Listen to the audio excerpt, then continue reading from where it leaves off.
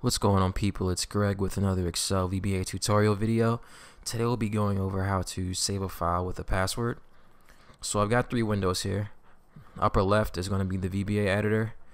On the right, I have an Excel file with a list of countries. Link will be in the description below. On the bottom left is going to be the destination folder. So I've got a test folder inside of my documents folder, which is where the file is going to go. Alright, so let's get started. This we're going to call it save with password.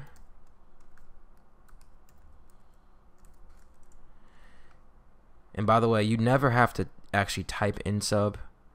Once you get to the title, once that's typed out, you can just press enter and the rest is done for you.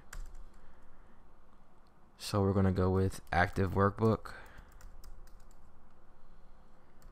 save as, and then the file name is going to be the actual path.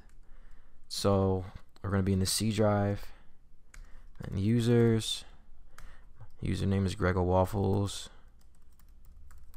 Then I've got a documents folder, and inside of that is my test folder, as you can see right here. And I'm actually running out of space on this line, so in order to continue, I'm going to use an ampersand and an underscore and then go on to the next line.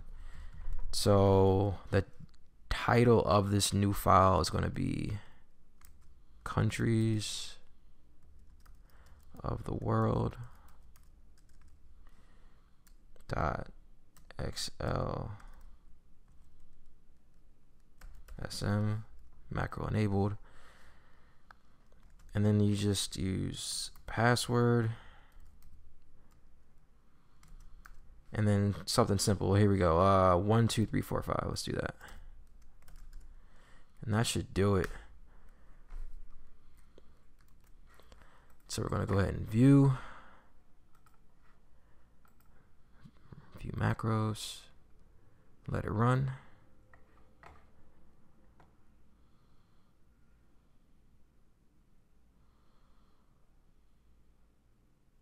Looks like I got an issue here with the file path.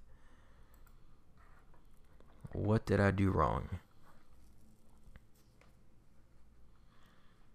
Okay, so I needed a colon after the C. That should fix my problem.